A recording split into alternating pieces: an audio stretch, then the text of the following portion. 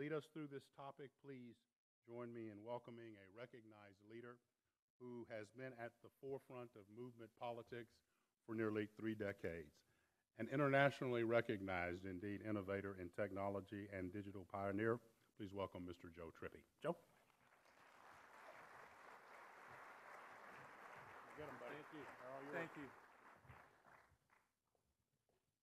Okay, well, I know what you all have to be thinking. How is it that Joe Trippi, the guy who ran Howard Dean's campaign for president, got into this room? And I got to be honest with you, I have no idea how it happened. I mean, you think you're surprised to see me. I'm pretty surprised to be here. But no, it's really an honor to be part of the 25th anniversary celebration of George Herbert Walker Bush's presidency.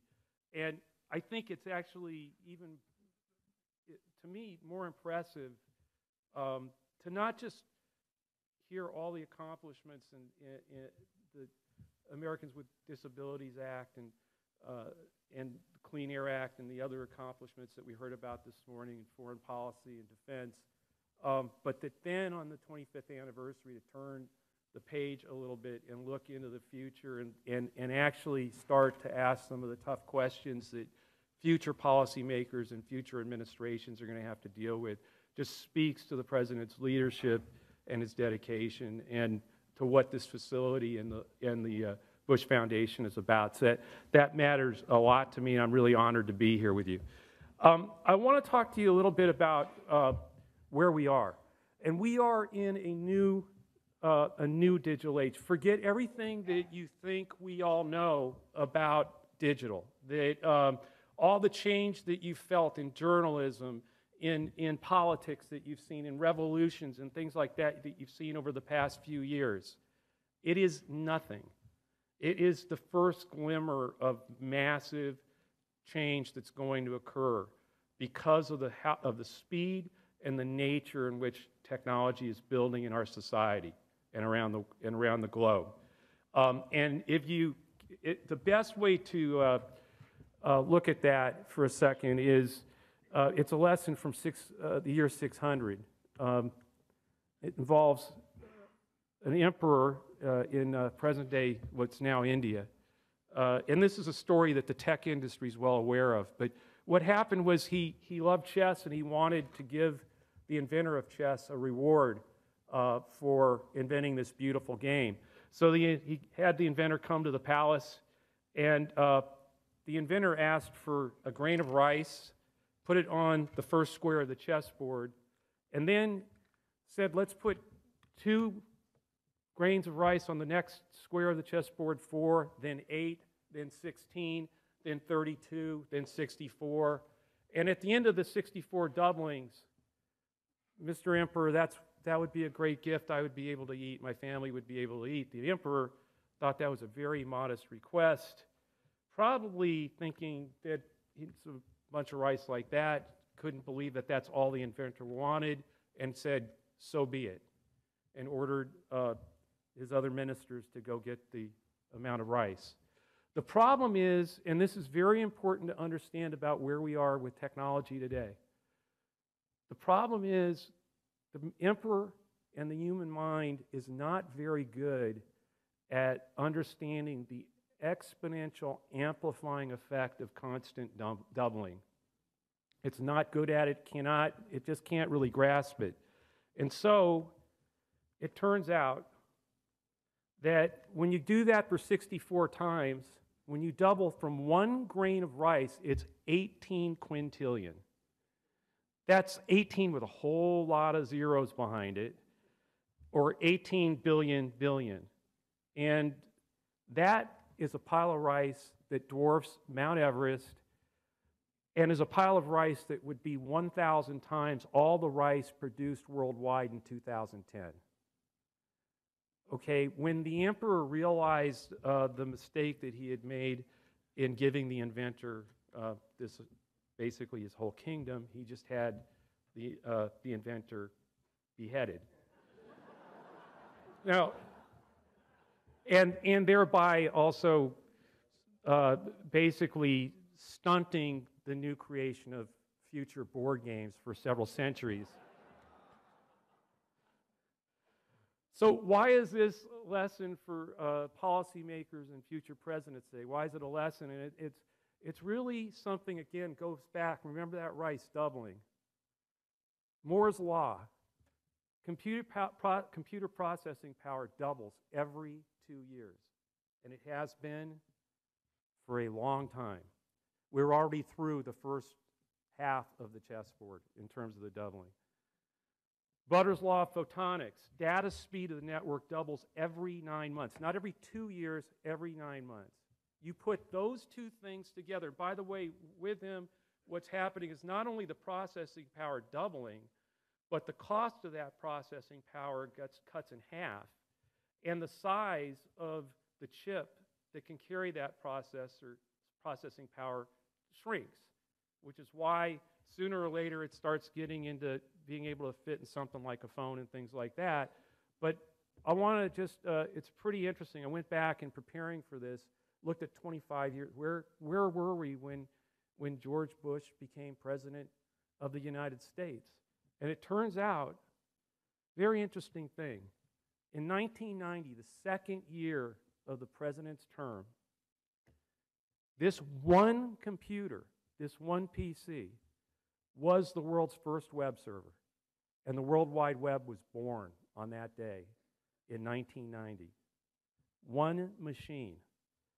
25 years later, all that doubling of processing power, all the speeding of the network, and more people joining the network. Today, 2.4 billion people worldwide are on the internet. 6 billion people have cell phones. Most of them now are becoming smartphones that are connected to the internet, and that smartphone sales are moving so fast that it's exceeding the sale of PCs, and we can no longer keep up with how many there are. I mean, the number keeps moving by the hundreds of millions in a very short period. And 1.5 million industrial robots and millions more that are doing a lot of other things besides industrial robotics and manufacturing. That now happened over 25 years. And here's the really important thing to understand and grasp about this and why it's mattering more today than it ever has. All of that, all the processing power that happened over the 25 years, all the doubling of the speed of the network, the power that is in an individual's hand today doubles in the next 2 years. All of it goes into the palm of someone's hands, and they have that power to connect, to interact with their government, to challenge the government, to do many things that are both huge opportunities and represent big challenges for how we move forward. So that doubling, I mean, that's why you're seeing things like Google Glass, drones that can deliver books. They can deliver other things, unfortunately, too. The genomics, all kinds of things that are going to create ethical questions and other questions that are going to be coming into the fore in very, very short order. And government isn't really all that ready for this, in my view.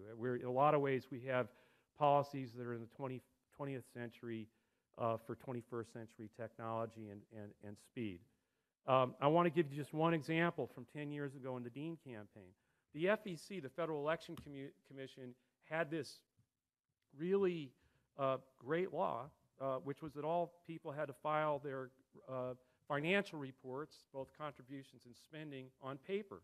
And, when you had a few hundred, maybe a few thousand at most people giving money to the average candidate in a quarter, that was a stack of paper about yay high. And that's what the rule was written for back in the 1970s.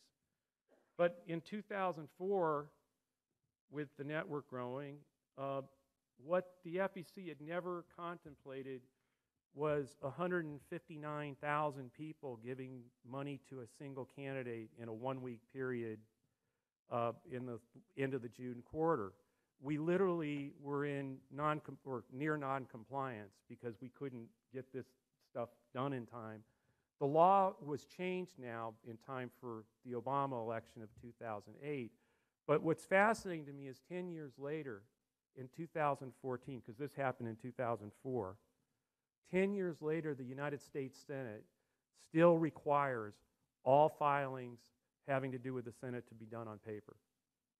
This is 10 years after we know that things need to change. So, can government keep up? Because the next 2 years and 4 years and 6 years, if you believe what the last few years have seen disruption and change, have seen like overpowering different ways politics have been conducted, watched journalism change dramatically and drastically, watched the Arab Spring and other things that were not necessarily created by social media, but certainly were different and fueled differently by social media. The next 2 years, it doubles, 4 years, again doubles, 6 years. It's going to be very big change. It's going to affect everything from employment and unemployment to our national security. And so today, we're going to look at two different panels. The first one with a bunch of really bright folks who've been really looking at how democracy and governance can be improved, can take advantage of both the opportunities but also meet the challenges of the digital age. And Olivier Knox, the Chief Washington Correspondent for Yahoo News, will take over now, and I'll return right after the break with the second panel. Thank you.